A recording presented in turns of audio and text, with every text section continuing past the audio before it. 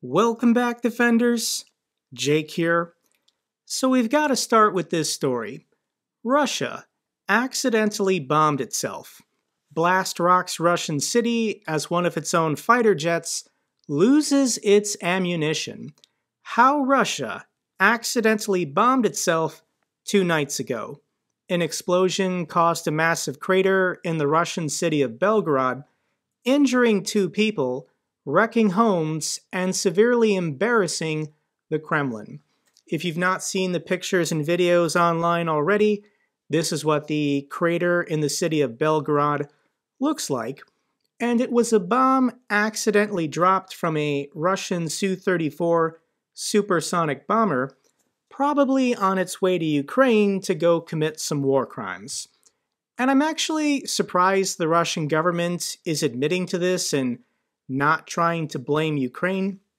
But there's just so much video evidence everywhere. Car dashcam videos as well as CCTV all captured the explosion.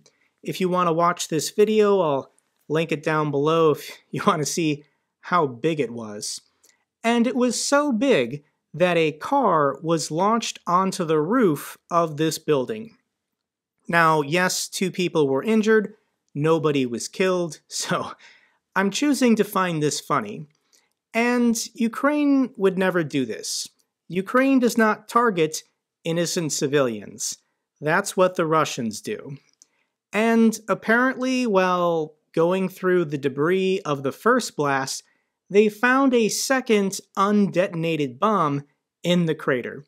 The region's governor has announced the evacuation of 3,000 people days after the first explosion. And here's the picture of Russian soldiers with handheld shovels digging around a 300-kilogram bomb, trying to get it out. It didn't detonate, but apparently 2 bombs were dropped. One went off, and this one didn't. So, good job, Russia. The other big news from this weekend was we had the Ramstein 11 meeting. Over 50 nations now are participating, trying to find ways to help Ukraine. I do enjoy these group photos with Reznikov making his way around the room, trying to get as many pictures with defense ministers and heads of state as he can. And what were the highlights of this meeting? Let me first share a clip with you of U.S. Secretary of Defense Austin speaking at the conference. In total, the members of this contact group have provided more than $55 billion in security assistance for Ukraine. That's a 10-fold increase since we first met. Just in the past few months, we provided the equipment and training to support an additional 9 armored brigades for Ukraine. And that has already strengthened Ukraine's position on the battlefield. So he's saying that these Ramstein meetings happening every month, this is the 11th meeting. And if we go back 1 year in time, only $5 billion had been given to Ukraine in direct security assistance.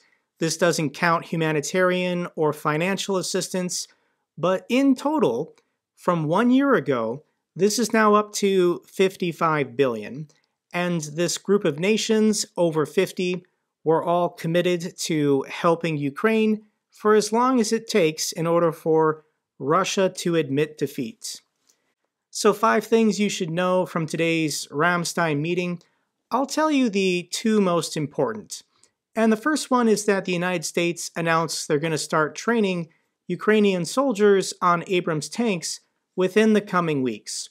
So initially, when the United States announced the 31 Abrams tanks they would be giving to Ukraine, they said they wanted to build them from scratch and then have them delivered sometime next year. That was not received pretty well by anyone, so the United States modified its plan and they announced they would be sending 31 tanks from their existing stockpile.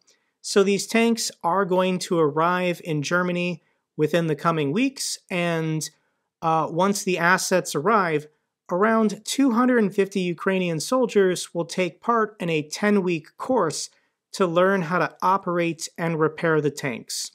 So the training is slated to begin mid-June. 10 weeks later, this could be August, that trained Ukrainian soldiers with 31 Abrams tanks will make it to the front lines in Ukraine. I'm assuming then that a second round or third round of training will eventually follow. Takes time to organize and get the personnel necessary in order to stand up such a program. The other big announcement, NATO agrees Ukraine will become a member. All NATO members have agreed that Ukraine will eventually join the military alliance, according to NATO Secretary General Jens Stoltenberg.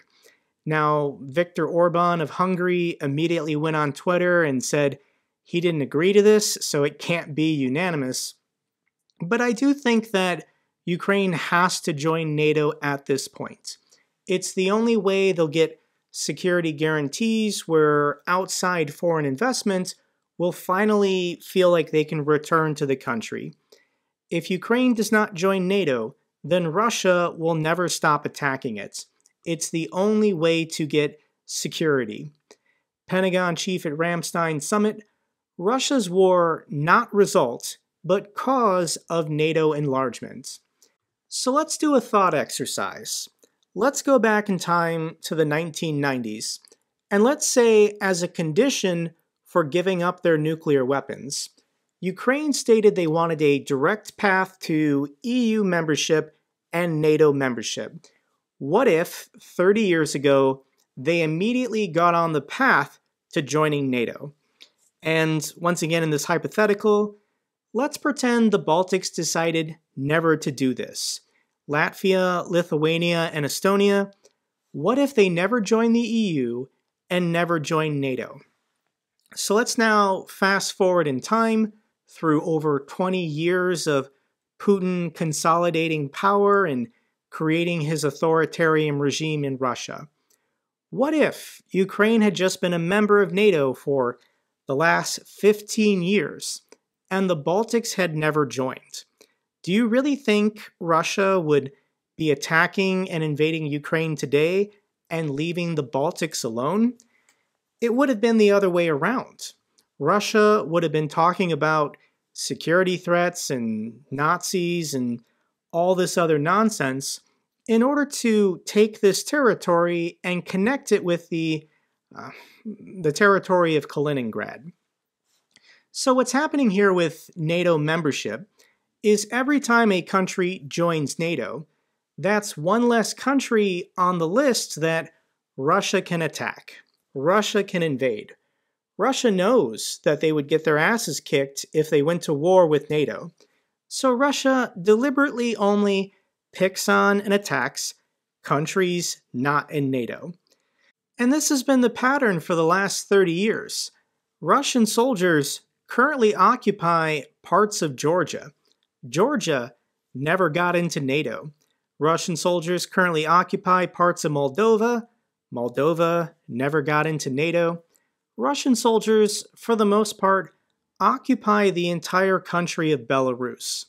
Belarus is not a free and independent country from the state of Russia, which leaves Ukraine.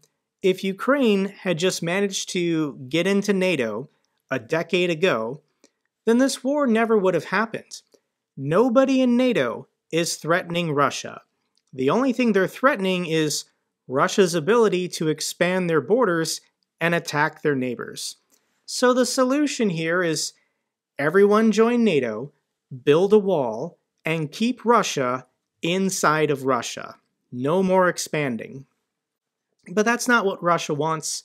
Russia is looking for any ideas, any justifications, any nonsense. And here is one of their most insane ideas.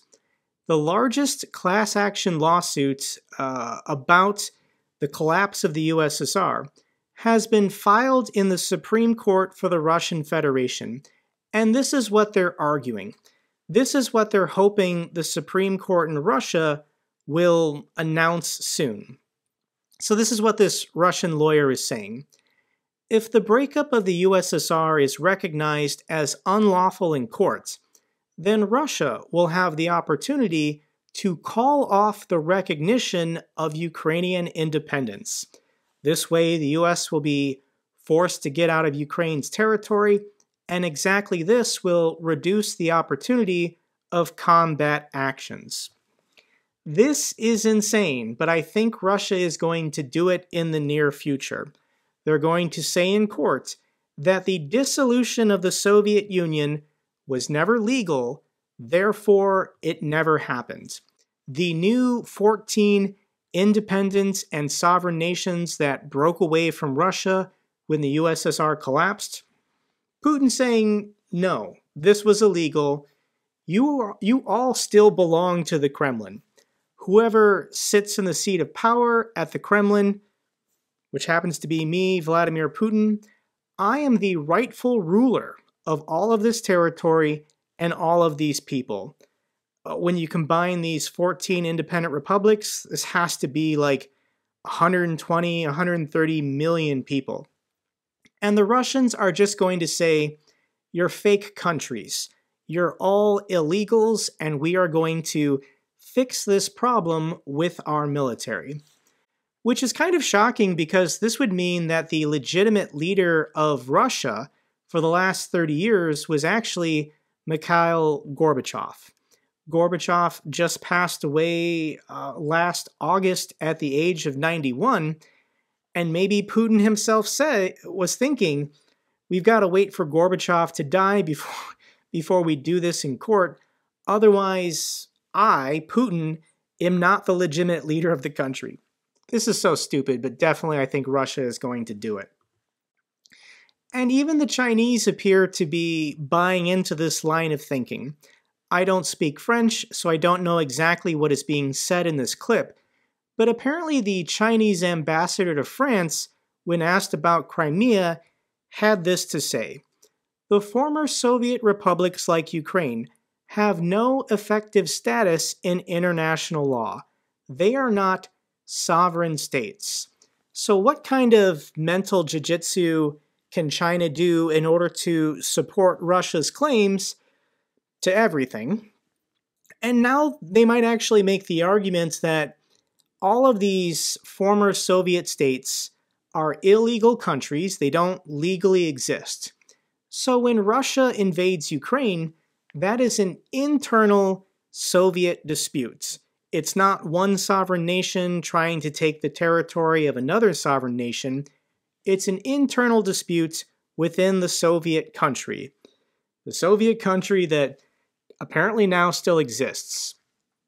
And there's no way that if Russia somehow wins this war, which they won't, that they would ever stop with just Ukraine.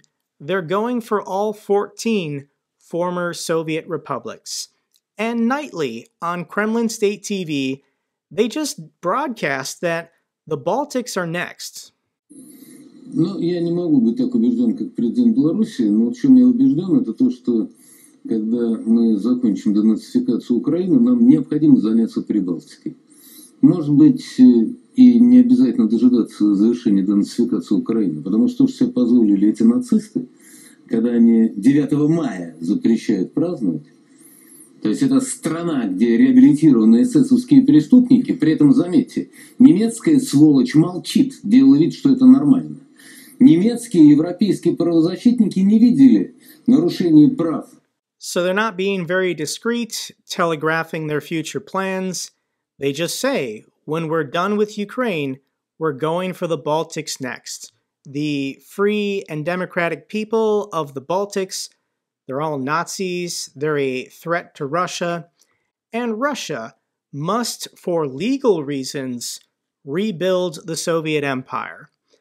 I can't believe there are people in the West arguing in favor of the Soviet Union coming back.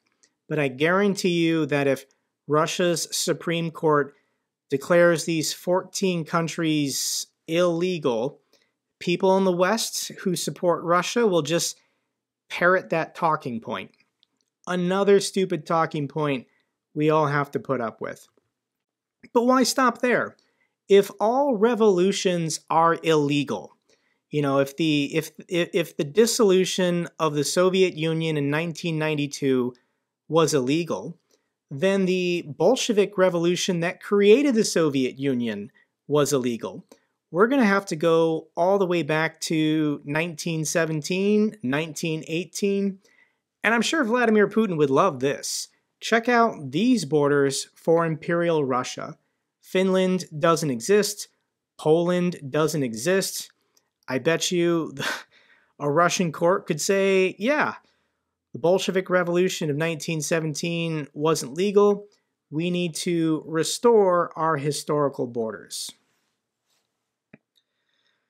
Okay, so the Kremlin apparently pushed for a pro-Russia coalition with members of Germany's government. This is according to the Washington Post. The Kremlin attempted to sway German politicians to form an anti-war coalition as part of a broader strategy to weaken European backing for Ukraine. So of course this failed. Russia's incompetent, but they did their best to corrupt the German government.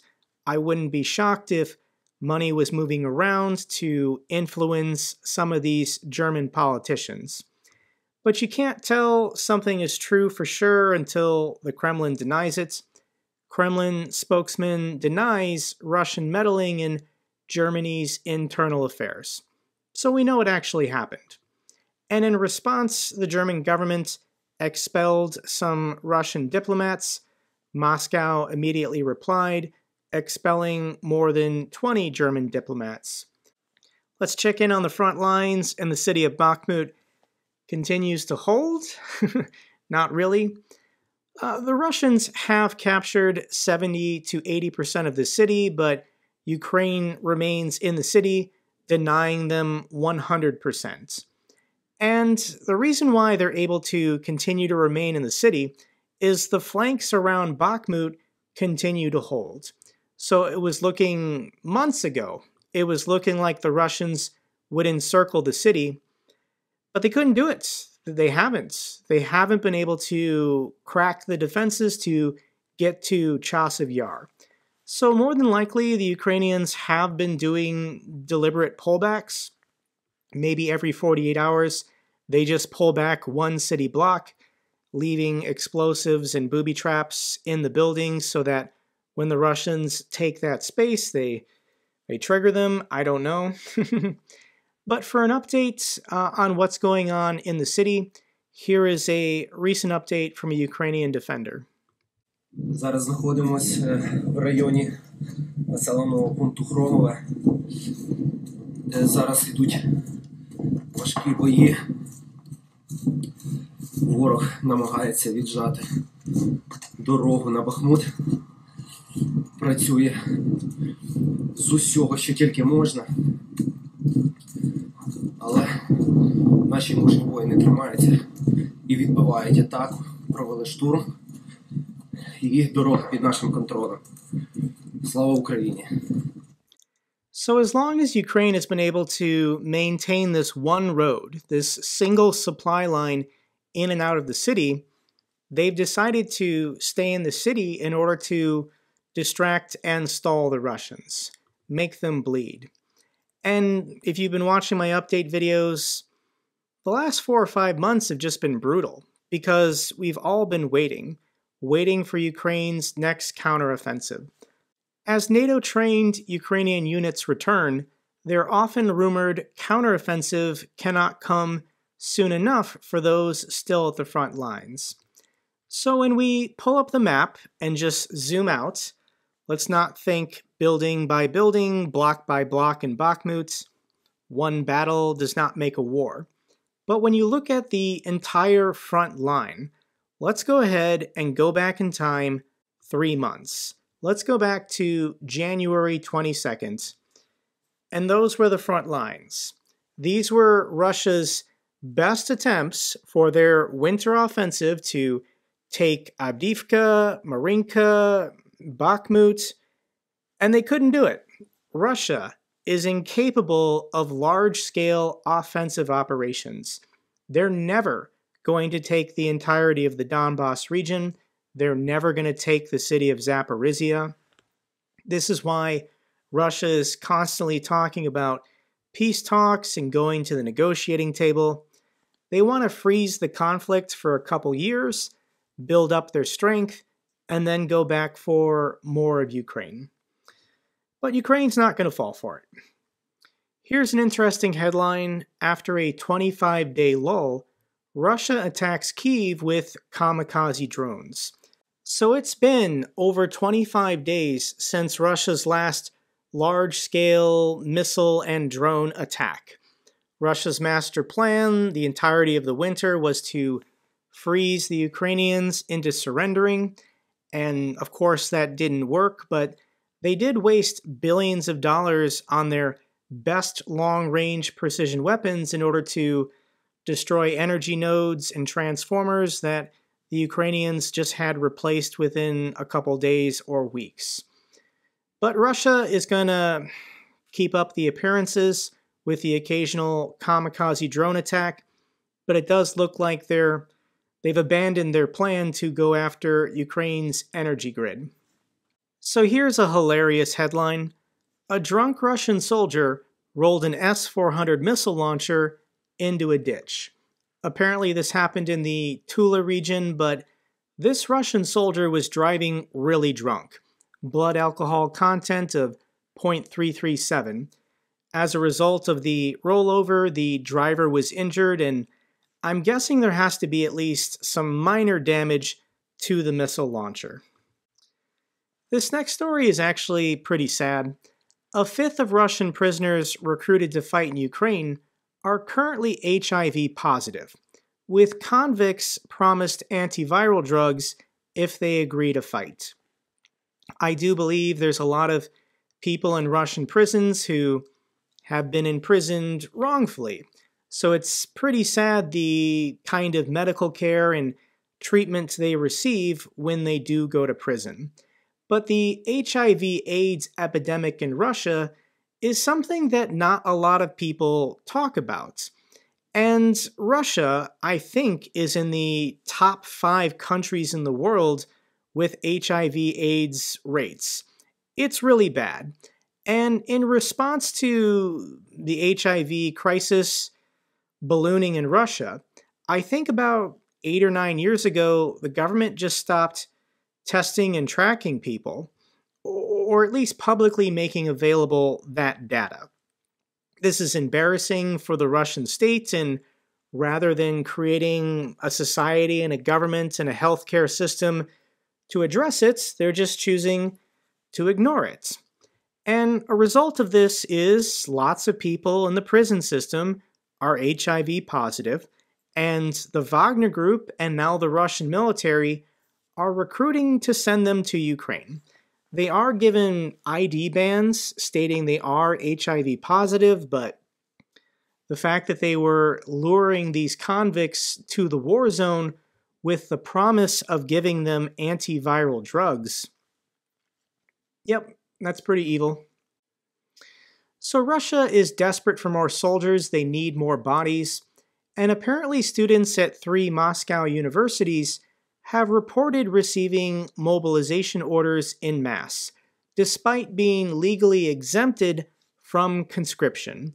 So if you're wealthy enough and smart enough to get into a major Moscow university, the government doesn't conscript you. They don't force you to join the military.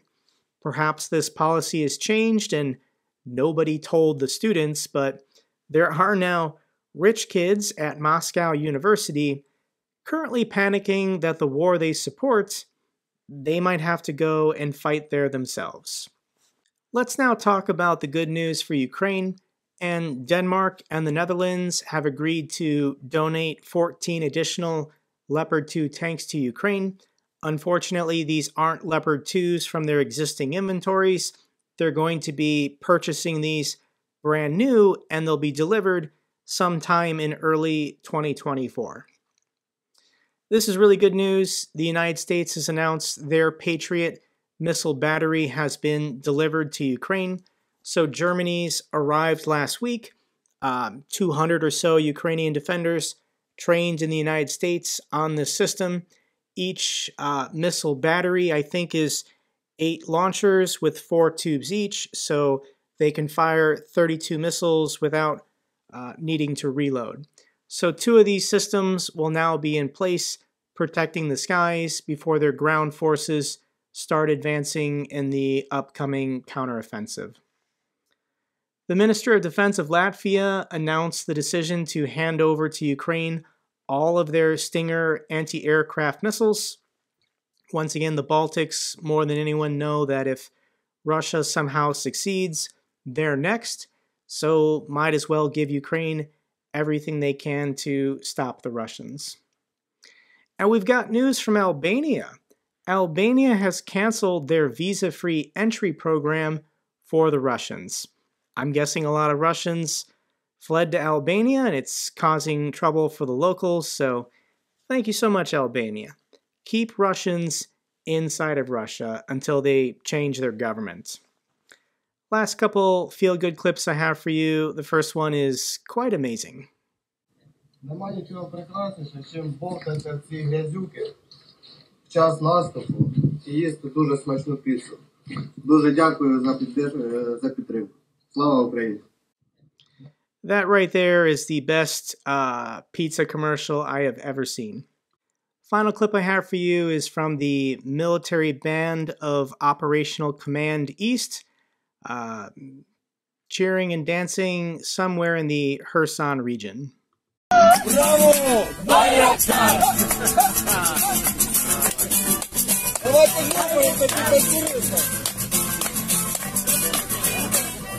Ніколи всяке озброєння, різні ракети, потужні машини, залізні у нас, застосований як коментар. Який?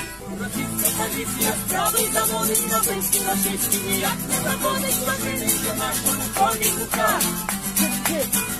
Байрактар!